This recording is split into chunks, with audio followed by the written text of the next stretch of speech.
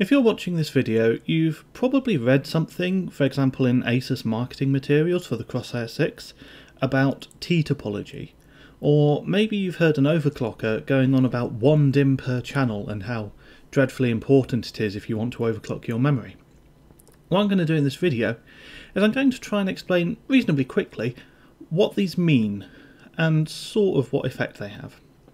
So this is your standard memory layout. I'm using one line to represent the bus for each channel. Of course the actual bus is, I think, 64 bits. Hopefully it's 64 bits because otherwise I'm going to look silly.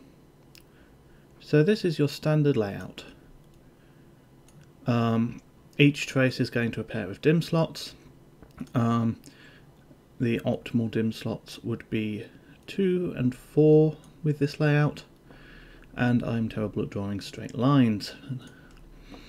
There is an alternative layout that's sort of similar to this. Now this was popular back in the AM3 era, and what this did was it made it so that you used 2 DIMM slots that were next to each other for dual channel.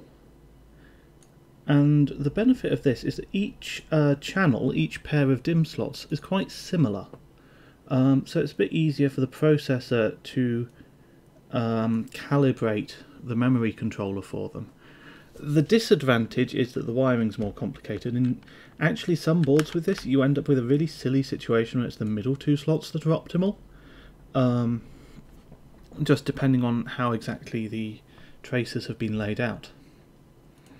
Now where it gets a little bit special is with Asus. So Asus, for their T-Topology, now okay, this is, most Asus boards don't use this, but some Asus boards have a T-Topology. It's something that they market themselves on, and this goes out of its way to ensure that each memory slot is exactly the same distance electrically from the memory controller. You've got exactly the same trace length. And then finally you have 1 DIMM per channel, which is pretty simple.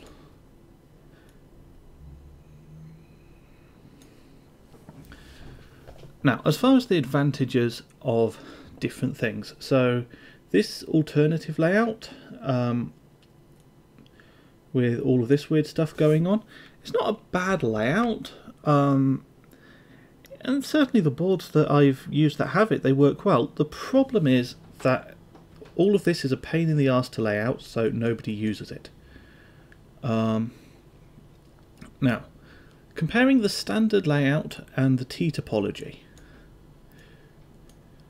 T-Topology is really optimal for if you have all 4 DIMM slots populated.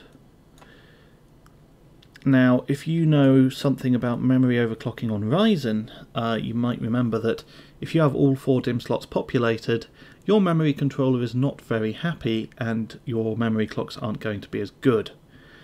So Asus choosing this layout for their top-end overclocking board was, in retrospect, probably a mistake, and on the Crosshair 7 they actually went back to the standard layout, which is better if you only have 1 DIMM per channel. The reason it's better is the length to the slots that are furthest away, so that would be these 2 for each channel, that's the same regardless of which one you have.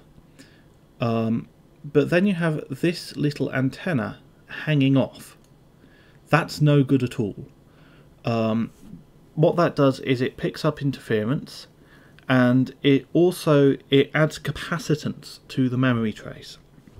So any bit of metal is going to act a little bit like a battery insofar as you can add or subtract electrons to or from it. When you're trying to get data across a memory trace, you effectively either have to pump electrons into that trace to charge it up, or drain electrons out of that trace.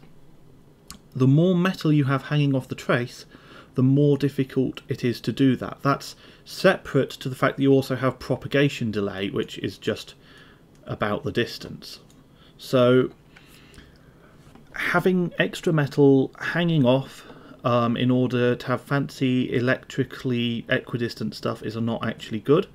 The benefit of it, on the other hand, is that if you do have all 4 DIMM slots in use, then the memory controller can be very precisely calibrated, and it will work as well for all of the sticks. Now, with 1 DIMM per channel, you don't have to worry about any of that. It's nice and simple. Your slot goes from your memory trace goes from point A to point B. There's no other rubbish going on, and this is fantastic.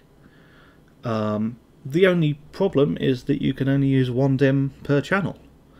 But you end up with a minimal length, you end up with no extra metal hanging off that you don't need. And on this board I think they actually have a kind of fancy thing going on with the memory slots as well, where it's surface mount. So that's even less metal hanging off. And that gets you the best signal. It means that the signal reaches a level where you can read valid data faster, and that means that you can push your memory clocks higher.